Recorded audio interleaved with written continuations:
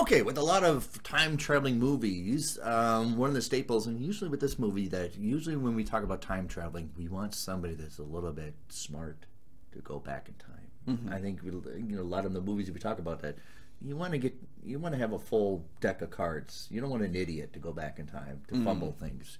And this movie is another staple that maybe you want to have a protagonist that knows how to handle going back in time. Yeah, I've always said this before. I'm probably not the person that should go back in time. Because I would do shenanigans. Okay, Nick. I've just come from the future where we filmed this episode. We need to record this episode now. You'll thank me later. Also, don't drink the coffee. Join us for Timecrimes.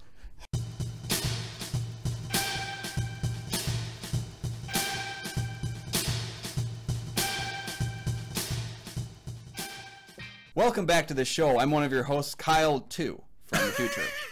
I'm Nick from the St. Paul Filmcast. Thanks for watching. Thanks for finding us. And for our loyal fans, thank you for continuing to support the show. You can follow the show on Twitter and on Instagram. We do have a Patreon. Check that out for some great deals. Both Kyle and I are members of the Minnesota Film Critics Alliance. Check that webpage for other critics' reviews as well as ours.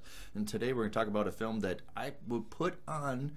It's tough because it's 2006 or 2007. I think 07 was the official release date, which was a very, very good year. Yeah. And that's why I can't put this film in a top 10 at all on that year, because that year just had like a top 50 of great movies. And I think it was available for rental in 2008, so I would probably put in my list of top films of 2008. It's Timecrimes. Yeah. So Hector is being hunted by a masked man wielding a pair of scissors when he stumbles upon a time machine and goes back in time a few hours or so.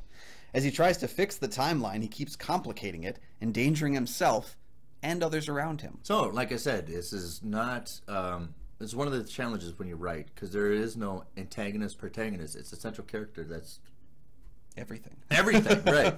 That you're not really familiar with. If you haven't seen the movie, don't watch the trailer. I think it's far more damaging of a trailer than 13th Floor. But just go back, just watch it fresh and just kind of anew. Because I understand it was a little bit about time when I rented it, but I never got to see the trailer, and I think I enjoyed it a little bit better without seeing kind of an enticement. I think you have to go a little bit blind for this one. Yeah.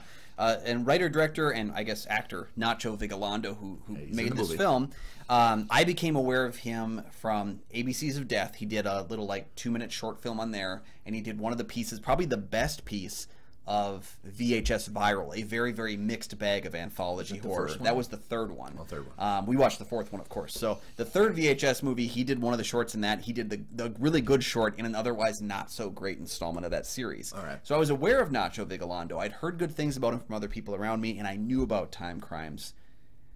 And this is exactly the kind of movie I expected him to make. Yeah. Because again, like, he's basically saying it's a time travel movie with, I don't want to say an idiot, but like with a not smart man.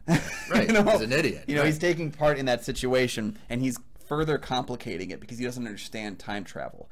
And then it's even funny because Nacho playing the character he's playing the tech working at the time machine building. Oh, in the woods, right. You know, and he's basically the guy who's like, he's directing him on how to do what he's doing in the movie, and then Hector is complicating it by not doing what he's supposed to do. Which we've been work with actors. Yeah. Like, I need to do this. What? Just you might say that Nacho is like taking out his anger on actors around him who don't listen when he says something. Although I don't think he'd made enough movies at that point to be too mad about it. But But I love it because at the beginning of Hector, you understand the awkwardness. He can't handle his wife's car. He can't sleep. He's almost like a floating vessel of an idiot. Yeah. That's just, I just want a day to myself. I do like the beginning of it, the build up for it. I think Nacho does very effective of the build up. Like, why am I invested in this guy who can't keep the trunk door closed? Very much like Billy Blazkowski from Night Shift, where the trunk is open, everything flies out. But then that's the reason why he stays, because he's like, I want to take my wife, you want to go grocery, I don't want to drive your car anymore, I'm done. Yeah. Yes. I think that what's funny about Hector, our lead actor, Cara Elhalde. I'm probably saying it wrong. I apologize. Yeah, that's how I would try. So Hector, as a lead character, he is not traditional in any way, shape, or form. He's a little bit, he's kind of on the older side, a little heavy set. He's kind of meandering around, like he doesn't have that kind of movie star thing, build, right? Yeah. And he's kind of just dad bod midlife crisis kind of stuff where he's just wanting to relax and just kind of take a load off. The funny thing about it is you can view this movie if you know who Nacho is as a director and writer, who I felt like I knew enough about him watching the movie, but I could also see the way audiences who didn't know him would react to this film. And the moment that he looks through the camera and he sees there's a woman taking her shirt off, there's a guy with pink bandages, and then there's this, I'm like, I already know everything that's going to happen in this movie. Just from your experiences watching. From my experience watching his other work, I'm like, I know exactly how this movie is going to play out. And I wasn't wrong at all. That doesn't mean I enjoyed it any less either. No, I think I've watched this many times, and it's almost like going back in time. Yep. When you watch it, because, oh, that's right, you need to do this and this and this. But I like that even though he goes through the journey of, okay, I'm stuck in a loop, I'll change this. It's still part of the loop. Yeah. Well, yeah, he doesn't have the foresight to see, or I guess the hindsight in some ways. No. He doesn't have the foresight to see who he will be the next time he plays this, or the hindsight to know who he was very obviously as he's doing these things. Because he's an idiot. Yeah. And that's one flaw I have in the movie, is I feel like he understands time travel more than he should for a guy that continually messes up the timeline, because he does certain things when he goes back the first time. He does certain things to be like, oh, I've got to be over here at this time to do this. I've got to be over here to do this. Right. And I'm thinking to myself, he doesn't seem smart enough to know that that's going to be him here, or that he's going to do this and accomplish this. I don't think he's smart enough to do that.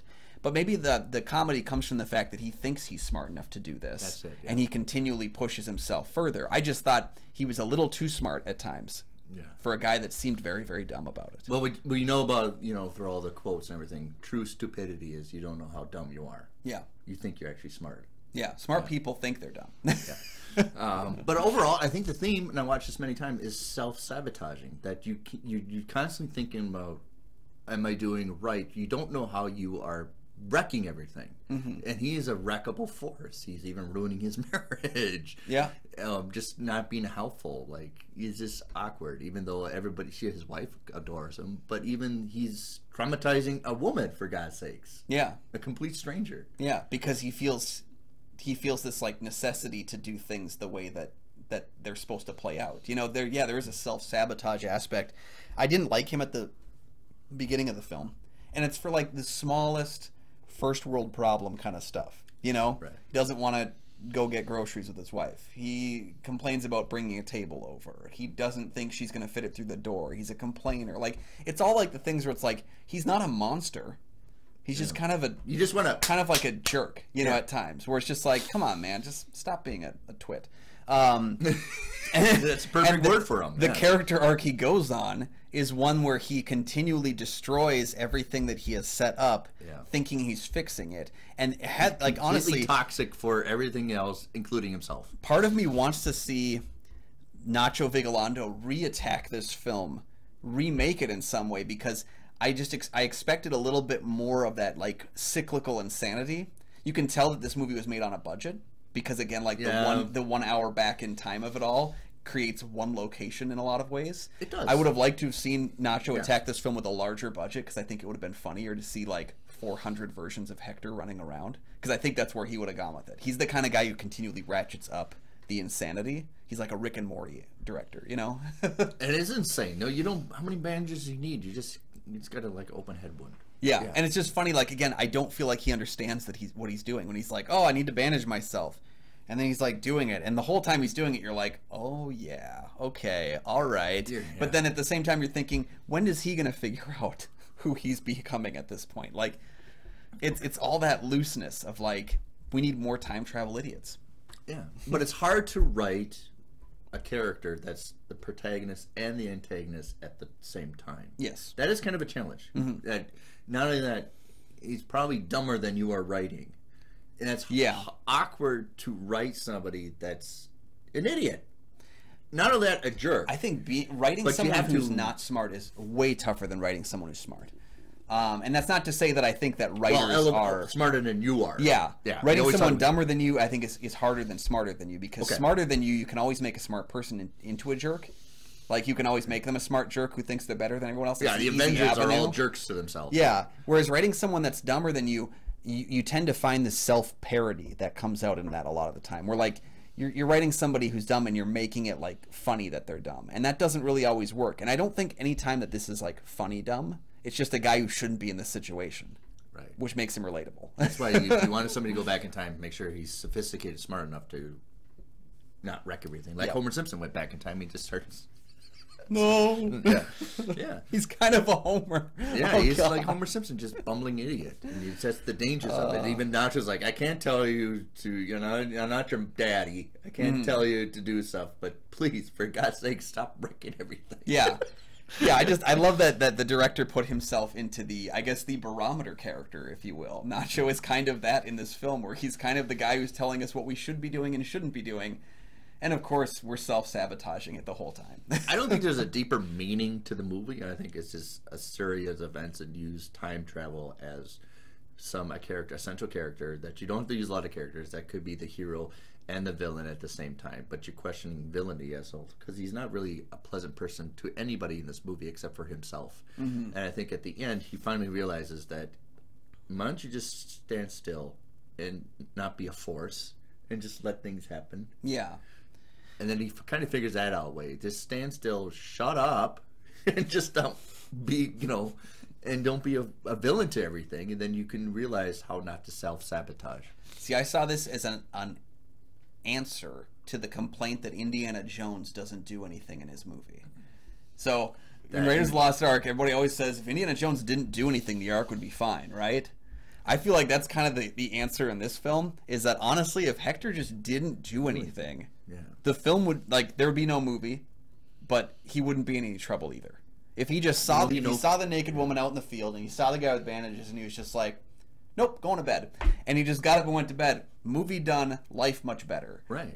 But we do that with every character. Yeah. We do that with every movie we critique, we do that with every character. We just, maybe you self-analyze, previous episode, maybe you just do some self-inventory. Yep.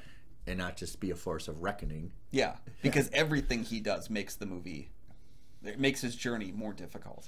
He does not succeed at all. And even at the end of the film, he succeeds only to the level that he accomplishes one thing, but it's at the detriment of a lot of other things. He doesn't walk away clean in this movie at all. One thing I feel like this film might be an exercise for Vigalondo, because he has really, I think, 4 characters in the whole film, 2 guys, 2 girls, and it's almost an exercise of let's see how much I can use a simple concept of a time travel machine that sends you back like an hour.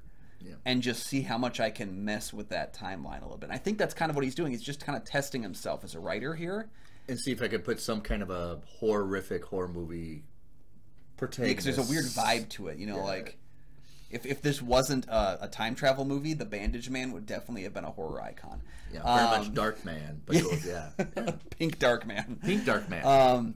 But part of me also, if you didn't know Dark Man, go back and look at Dark Man. You have to really respect the filmmaking process of this movie. That's why I put on my notes, the continuity. It's incredible. And in looking through the credits, you can see there was an actor cast to play the other Hector from the back a lot. Okay. He cast a guy who just had a similar back of his head, for the similar body structure. Well, just so that the moment where he stabs him with the scissors, and we're watching Hector do it, and the guy falls down, but we don't see his face, and then scrambles off. Right. It's a different actor playing Hector there, so we can have both of them on screen, because you can't really do the CG thing if you're making a independent, low-budget movie. Right. That's the Bandage thing. But as you watch the film, there's so many times where the camera, the shot had to have been part of the writing process, how the camera was going to move. Because how are we going to... In the script. Yeah, so the plan had to have been all the way at the scripting stage. How will I accomplish this shot? How will I accomplish this shot? There's specific story directions that are made to accomplish shots on a budget. Yeah. That I have to really give credit to, because that's not easy to do. Is when I'm writing, I don't want to think about how the thing's being made. No, and I went after rewatching this for the 3rd time, because that's they had to have 2 camera to do this film, or to do a specific shot. They had to use 2 camera, but then you also working about the dangers of 2 cameras, about the lighting and everything. But there's certain things that are no, they had to use 3 cameras. So I think the budget was probably pre-production had to be a heck of a journey. I would like to invest in a little more detail and a little more knowledge about pre-production, because I think in the script it had to talk about marks and camera placements and continuity of what has to happen or what you have to wear. And he comes out of the time machine gooey wet, so there's certain scenes where you go back and he's still wet. Yeah. Hector won. Right, and so it is a grueling challenge to make this movie. There's specifically, I think it might be the last shot or one of the last shots of the film where the camera goes over the house and examines just basically the very much a Dario Argento kind of a thing. Yeah. But when you see it, like the previous shot is looking at Hector and his wife as they're sitting just staring off into the distance, like don't look while this is happening. And then the next shot is for them from the back. And again, if you know where the shot's going to go, you think to yourself, okay, that's not the same actor anymore, because now we're seeing him from the back of his head as the camera pans over the house. We see the dead body, and we see Hector, the actor playing Hector, running to the car. And it's like, again, that simple cut and change of perspective allows him to accomplish so much more on a minuscule budget than what you'd have to do if you paid for like CG, you know, to keep the shot going. That's another effective use if he couldn't use two camera. Yep, is have a good like secondary actor that can play the back end of Hector as he's running around. It's really clever. Watch the movie twice, because I did this. I had it on the background after I finished it once, and I just looked for every moment where there was other Hector actor and regular Hector actor, and when they had to do the change. It's so clever that you have to give credit for him. He is a dynamic director that's really trying different things. And so we're also Chekhov's binoculars here, and I think Nacho is using not as just a prop, but also as a character's identity. This is why I like the writing of it, because not only is it because you're going back in time and this the voyeurism, but here it's the character Hector. What you want him to do is to look a little more introspective of life, look closer, but instead he's not seeing what you should be seeing, right? He's getting a better view of the distance, but he's not using the binoculars on himself. He's just, oh, that looks cool. What you want to use is look a little bit better what's going around. Why don't you mind your surroundings a little bit better? Yeah. And he's not using I like the binoculars as an effective way as a character. So what you're saying is this is time travel Rear Window. Yes. It's binoculars as things you shouldn't see, but you're trying to you can see things better, but you're not getting better insight on yourself.